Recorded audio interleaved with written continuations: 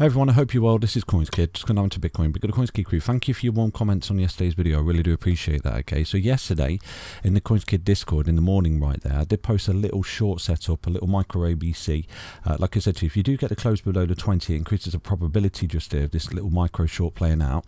What we did, went stop loss on the high, and then we went short at this point, and we were looking at some kind of ABC coming back down to 26238, which was a good opportunity to take profit on that short, obviously, and then, you know, counter that with a long, basically, and that's exactly what we did do. Now Bitcoin yesterday, it did come down and it bounced off 26229, unbelievable, 2983 I think it was. So it was just a few cents off that target that I gave the CoinsKid crew yesterday. So a lovely little short, now playing into a lovely little long. Okay, and this is what I post. If I do see these trade setups, I do post them in the Discord. This is why you've got to get into the Discord and get involved. Okay, you clearly see it came down just there. It was around about this time, posting the short. It came up, made that lower high from this side. This is where you have your stop, and then boom, we dropped and came down to the ABC double top. Basic and ABC correction basically, and you can see the low 26229. Beautiful little sweet spot, take profit and jump into a long and ride it back up. Okay, so let's dive into the Bitcoin chart right now and see what's going on. So remember, if you do want to start trading, don't be a degen, don't go in with life savings, don't over leverage. Okay, and the links are in each and every single video description, and equally on coinskid.com. okay, I will make some more extensive tutorials about shorting and long in this market and how you can make money on a day-to-day basis, you know, zooming in, zooming out, looking at all the patterns that we recognize, compression to expansion, you know, bullish crosses, bearish crosses towards apex as well, equal compression, and they're always a telltale guide, you know, that you can look at some kind of breakout to the upside or some kind of flush to the downside, and in which you can put your stop on the top of the previous swing high and go short, or you put your, you know, your stop on the bottom of the previous swing low and then you go long. Basically, it really is that. And then obviously pay yourself on them technical targets being met, for example, like the ABC I've just shown you there, that simple little micro ABC. You know, if you were shorting yesterday, made a little bit of money, and right now you're in a long, and you're equally on the flip side making money. So it can be easy if you don't overcomplicate it, and these are the things I do try and show you on a day-to-day basis. Okay, and remember, always look for the 5 waves.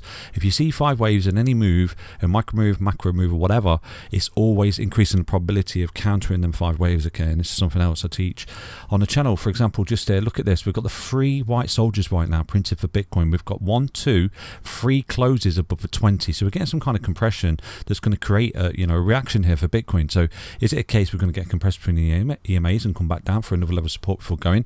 This is absolutely possible. Okay, so we'll keep an eye going forward, but what I'm looking for primarily to get really bullish about Bitcoin in the short term for a major breakout to the upside is this white line. Again, I've gone through this many times with you before.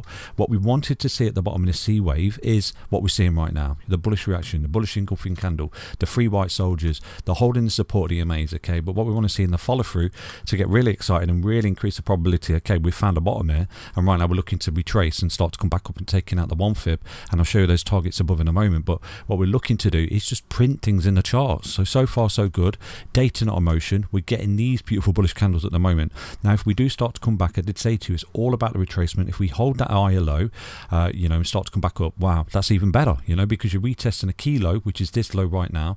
If you hold it, wow, you know, you're looking pretty tasty here. This is why I said to you, it's a patience game. If you're looking for quite a large, you know, leverage trade right there, and a big position in Bitcoin, then I would actually wait for the breakout, to be honest with you, okay, because it's still quite volatile.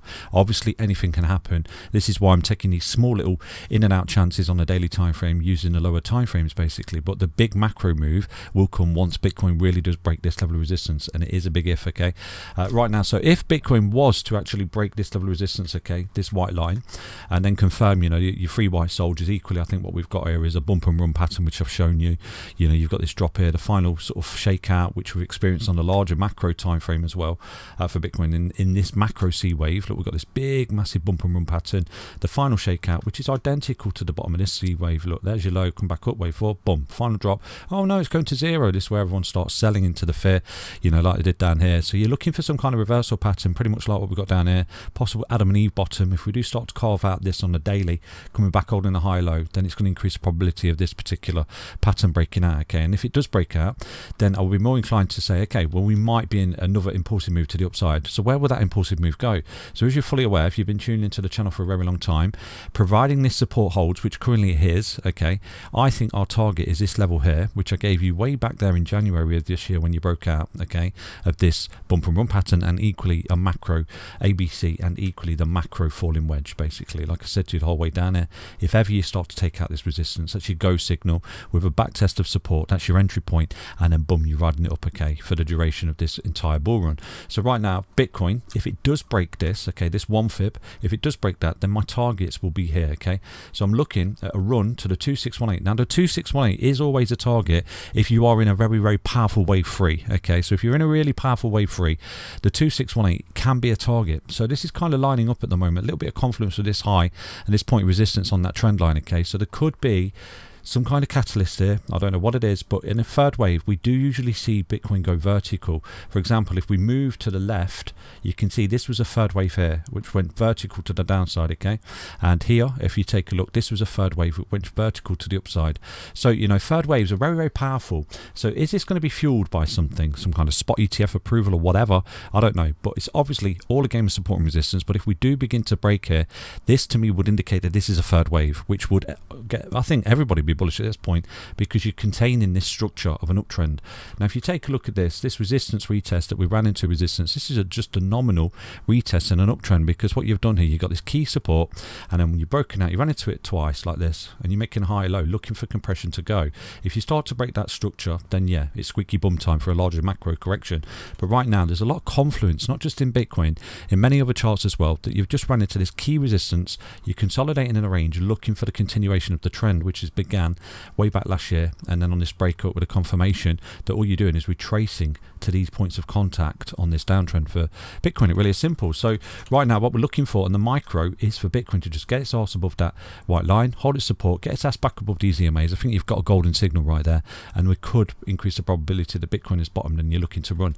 So why am I targeting that 2618? Okay, so obviously that's the point of resistance to stay in that downtrend, which I think Bitcoin's trying to retrace to, and I did give you that target way back last year, way back earlier in the year. I do apologize, when Bitcoin broke out and ABC, the double tap, I said to you at this point here, this breakout is leaning more towards that. So I think we'll run into our initial resistance target, which is a minimal target of 28k, which is this resistance here, which is exactly where Bitcoin found itself, okay, 28k. And I think at that you'll run into resistance, you'll come back in a high low to break it, and I think that's exactly what Bitcoin's been doing since April. You've had an irregular ABC correction here, and right now you're gearing up for this big run. Obviously there's no guarantees. If we do break down, then this theory is invalidated for the short term, okay, but I think there's something coming, and the charts are screaming this to me, okay. It's not bullshit, it's not hopium.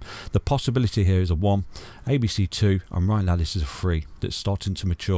So the 2618 is 4719, and I think we could get there.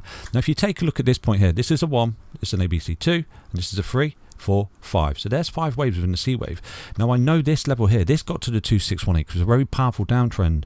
Let me show you, okay, look at that, 2618, like an absolute boss. So that was a very powerful wave 3. Like I said to you, this wave 3 here is the power that broke all of this support, okay, and it got to the 2618 on that huge thrust to the downside, retracing a 4 and drops in a 5. So in theory, we should be flipping the reverse right now.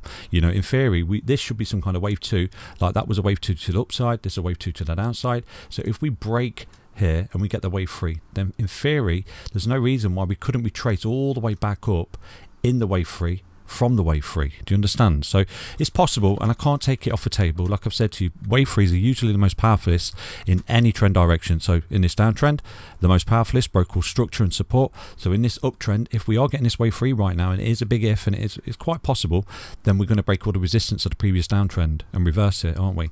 So anyway, hope you enjoyed the update. Right now, like I said to you, if you want to look for some trades, do jump into the Discord, get involved in the community right there. You know, if Bitcoin does pull back, I did equally write a tweet on Twitter today. What is it called now? Twitter or X? I don't know. I get confused. But there is a key level support that I think could offer an amazing opportunity if we do pull back to that support and everyone gets really, really bearish again. So I hope you enjoyed that update. Stay healthy, stay strong, stay tuned. Bye bye.